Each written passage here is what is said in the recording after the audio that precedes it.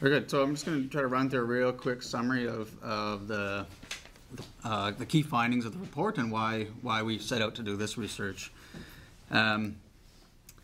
So to start with, one of the reasons that sort of prompted us to really do this work was that Alberta actually burns more coal than the rest of Canada combined. But a lot of Albertans actually don't know that most of our electricity comes from coal.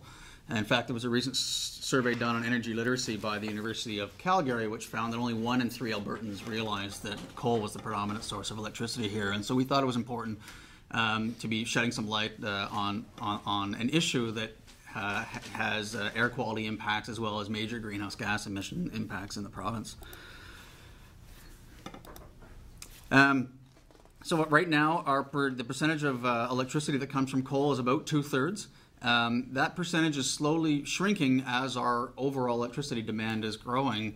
But in fact, between 2002 and 2012, the actual installed coal capacity in the province grew by 14%. So while the proportion is shrinking, we're actually burning more and more coal every year. Most of those plants are located upwind of Edmonton, but there's also a few plants, one near Grand Cache, one and a few just east of Red Deer and Calgary. So we set out, I guess another important issue that sort of precipitated this work was that the federal government has recently introduced greenhouse gas regulations on coal plants, sort of recognizing the huge amount of greenhouse gases that comes out of these plants. So to their credit, the one strong aspect of these federal regulations will be that they won't allow any new coal plant to be built, any new conventional coal plant to be built without carbon capture and storage. And so that's a good thing, because that's sort of going to stem the tide of these really highly greenhouse gas intensive plants. But one of the weaker points of the regulations is that it allows all existing plants to run out until they're 50 years old, until they're half a century, till they've reached sort of their 50th birthday before they have to comply with these regulations. And so what that means is this is sort of our existing fleet of coal plants, and you can see that it does mean we're going to be dealing with this suite of plants, or this host of plants in the province for decades to come. And so it's important to shed light on the emissions that are coming out of those plants and what that means for all of us living here in Alberta. In fact, the federal regulations would allow the last sort of conventional coal plant to be operating up until 2062. So what we did is we set out on some work that had been done.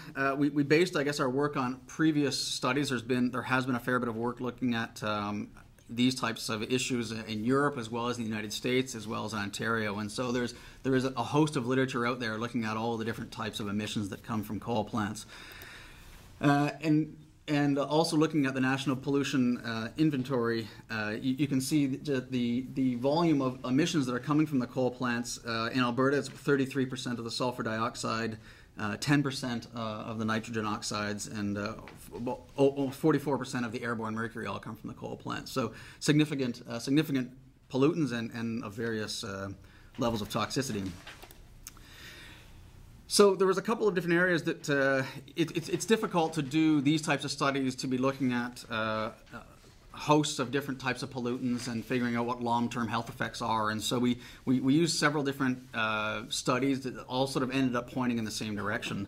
And the one area we actually looked at was looking at those federal regulations themselves from the federal government. And what they had estimated was that when their regulations come into place and sort of when those plants hit 50 years old, they estimated the health damages that would be avoided as a result of those regulations. So these are numbers actually from Environment Canada itself that estimated sort of over the first 20 years of their regulations, the health savings in Alberta are $2.7 billion over those 20 years. And so if you take that number and divide it by the amount of electricity from coal those regulations will ultimately avoid, it comes out to about 1.7 cents per kilowatt hour of actual damages that would be health impacts, I guess. And so that was a starting point for us, and that was a number from Environment Canada itself. So I'm going to hand it over to Farah to continue the discussion. Thank you, Tim. So I'm just going to continue to talk a little bit about the modeling that we used in the report. As Tim mentioned, we used 3 different models, and the second one was something that was developed for the Canadian Medical Association, a very trustworthy organization, and I would say one of the leaders on health knowledge in this country. In 2008, the CMA released their own report looking at the cost of air pollution all across Canada, and it's the modeling that they used in that study that we adopted for this report on coal. We scaled it back a bit to look at the population in Alberta, and also just to look at the pollutants coming from Alberta's coal plants, and that's how we came up with the numbers. We looked at both acute as well as long-term health impacts, and we found that the pollutants from coal plants were resulting in over 4,000 asthma symptom days per year, over 700 emergency room visits per year, which, as health organizations, those are pretty alarming numbers, and we're very concerned about them. The third model that we looked at is something that was used in the United States that looked at healthcare cost and damages per ton of emissions, and that model gave even higher numbers than what we came up with using the CMA model, and we think that's because the population density around the coal plants in the U.S. is much higher than it is in Alberta. But what's important to note is that all of the 3 studies that we looked at are all pointing us in the same direction, and that is that there is a very noticeable health cost associated with burning coal in this province. Another part of the report deals with climate change as a health issue. As a doctors' organization, CAPE, and I'm sure a lot of the health groups that are involved here today would agree that we're very concerned about the increasing health impacts of climate change. One of the world's most respected peer-reviewed journals, medical journals, The Lancet, said in 2009 that climate change could be the biggest global health threat of the 21st century. So when our very respected medical journals are giving us this kind of information, it makes us listen. And the World Health Organization has put a number to the cost associated with climate change, and they say that by 2030, the direct cost to health is expected to be between $2 and $4 billion U.S. per year. So when we're talking about the health impacts of climate change, it includes things that increase medical risks of new pests and diseases, heat exhaustion, cardiovascular and respiratory disease from more frequent and severe heat waves. And if you take a look at the graph up on the screen right now, it's very surprising to see that the greenhouse gas emissions from coal are on par with the greenhouse gas emissions from the oil sands, which is quite a startling statistic. We thought it made sense to break it down in terms of cost per kilowatt hour, so we have a good reference point. So just going down the list that's up on the screen now, the first numbers in the table look at the social cost of greenhouse gas emissions. The second line down looks at the economic damages from health impacts from air pollution. What isn't calculated, and I think it's important to put out, is the environmental impacts and the costs associated with those, which would increase the numbers. Even with the conservative estimates that we've done here, we found that the real cost of coal, when you take into account all of the health impacts, would be at least 50% more than the current market value. So I guess the underlying message here is that burning coal is not as cheap as we think it is. And we really want the health costs to be factored in. We have 2 recommendations to put forward in this report. The first is that we want to make sure that the health costs of coal are accounted for, because if they're not, then renewable energy technologies are at a disadvantage. As the title of the report suggests, Albertans are basically subsidizing the coal industry with their own health, and we see that as a problem. Tim mentioned that the federal coal regulations that were released last year will allow coal plants to keep polluting until their 50th birthday. And again, we see that as a big problem. That timeline is certainly not acceptable from a health perspective. And we see an opportunity here for Alberta to do better. Because more stringent greenhouse gas reduction targets for coal will prevent illness in the longer term. And that's all we have prepared for this slide deck, but I'm going to pass it over to Rob Oliphant from the Asthma Society to say a few words. Thanks, Farron. It's good to be in Alberta. My name is Rob Oliphant, and like the Hair Club for Men, I'm not only the president of the Asthma Society, but I'm a person with asthma as well. And our goal in the Asthma Society of Canada is to help people live with their asthma and control their asthma so their asthma doesn't control them. That is our ultimate goal. And there are many things that we can do to work with people with asthma to help them, and that is help them manage their triggers, be on the right medications. But there are certain things that are beyond the control of people with asthma, and that has to do with the air that we breathe. People can choose the water they drink. They can choose the rooms they enter. They can choose the food they eat and manage many things in their health that way. We can't choose the air we breathe. And so as part of our mandate, it is to look at the environmental factors that exacerbate asthma and asthma conditions in Canada. And one of the largest ones has to do with air quality. Now, we were in Alberta as a society last year extensively promoting the Air Quality Health Index, the AQHI, which is a federal mandated program that is now active in many provinces to help people, like people with asthma, manage their illness by changing their activities based on the Air Quality Health Index readings. My concern about that, and we will be promoting that and we support it, is that that is part of a general trend in society to shift responsibility solely to the individual away from the community.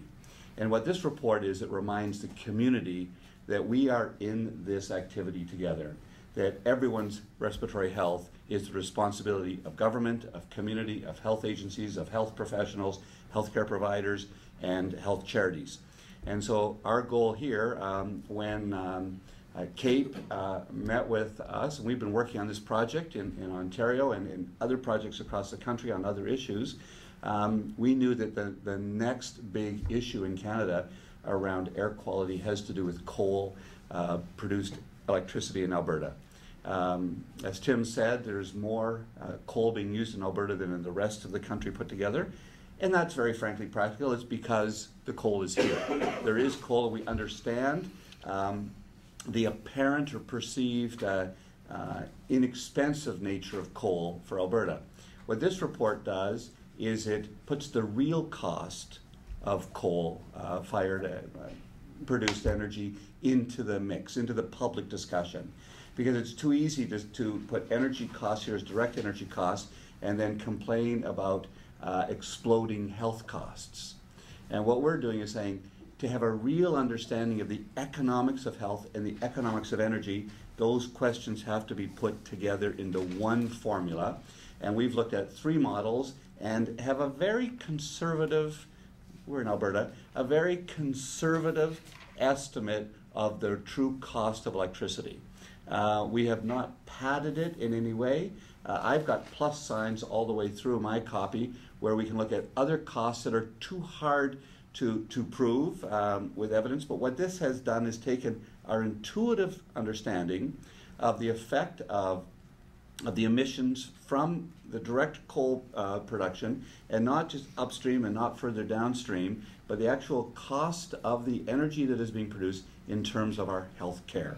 And that has to do with the fact that very few people follow asthma. The reality is that asthma is the #1 cause across country in every jurisdiction for children's visits to emergency departments.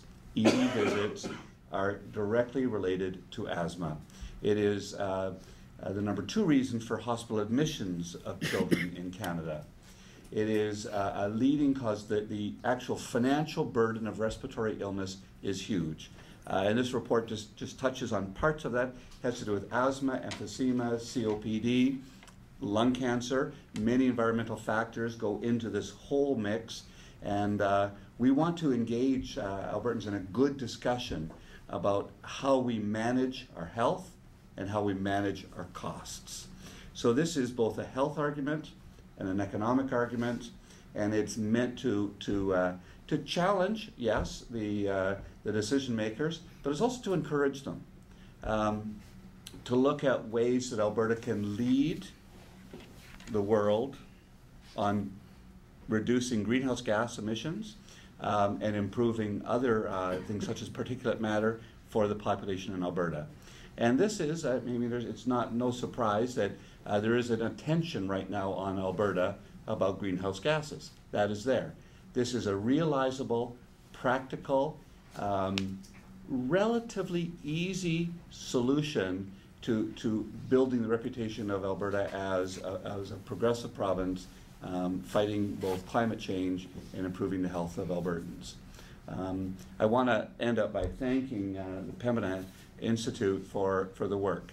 The reality is we as health charities or Physicians for the Environment, the Lung Association, we do not have the capacity on our own to do this kind of work, to produce a 75-page report that is going to be a model for reports not only in Canada but in other parts of the world, where we work in coalition with health charities around the world on this issue. And this report will be of international use, and so we thank them for their tenacity and their intelligence and their hard work. And now we hand it over to the Lung Association. Yes, so I'll just have a couple of quick words here. So again, I'm Beth Nanny with the Lung Association. I'm the Environmental Program Specialist. So the Lung Association Alberta and Northwest Territories is pleased to join our fellow health and environmental organizations to draw attention to the issue of coal-fired power in Alberta. The health costs from coal power can no longer be overlooked, and Albertans need to stop paying for conventional coal-fired electricity with their health. Coal plants are a major source of air pollution, and the health effects from coal are many. Air pollution from coal is linked to respiratory conditions such as chronic obstructive pulmonary disease, COPD, asthma, lung cancer, and pneumonia. It can increase the chance of respiratory illness by lowering resistance to infection, and exposure to fine particulate matter, which is a significant pollutant from coal emissions, is known to affect lung development in children. In an effort to protect the health of Albertans, we urge the Alberta government to encourage the transition away from coal power towards renewable energy. Alberta has the opportunity to go further than the federal regulations that allow coal units to operate for 50 years. We strongly encourage industry to transition out of coal power sooner and invest in renewable alternatives. The Lung Association believes that breathing matters. Protecting the lung health of all Albertans should be top priority. Cleaner air means fewer children being rushed to emergency rooms with asthma attacks and fewer adults hospitalized due to COPD flare-ups. Cleaner air means better health for everyone, particularly for the 600,000 Albertans living with lung disease. Thank you. Now, you didn't give the best line from the Lung Association. If you can't breathe, nothing else matters. That's true. I think they have it trademarked, but we use it as well. It's their line. If you can't breathe, nothing else matters. Think about it. It's true. So. Well, thank you everyone for your presentations.